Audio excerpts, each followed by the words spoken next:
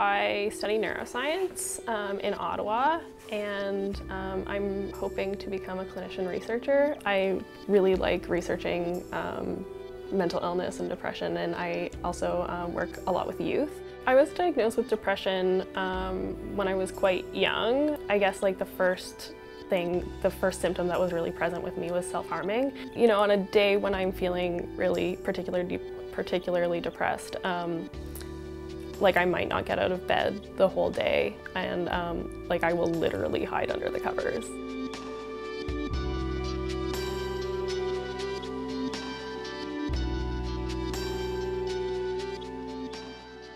And when you're clinically depressed, this is a very, very real illness that requires help. This is not something that you can deal with on your own. There are a host of biological processes that are happening in your body, in your brain, when it comes to certain chemicals that might be at play, hormonal changes, neuroinflammation. So there are a lot of things at play that are happening, and just because we can't see it, like you might be able to see a tumor, doesn't mean it's not happening.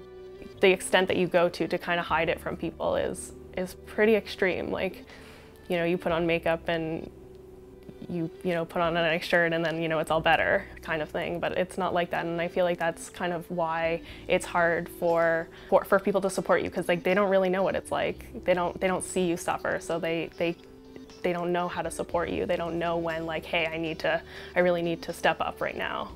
Just get over it. Just get up, just go out the door, sort of. Like, it's not that easy, and if it was that easy, then, you know, people wouldn't have depression. Like, it wouldn't be a clinical illness.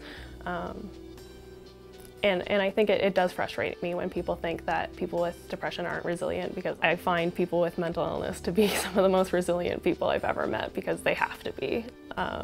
They have to fight for treatment, they have to advocate for themselves, they have to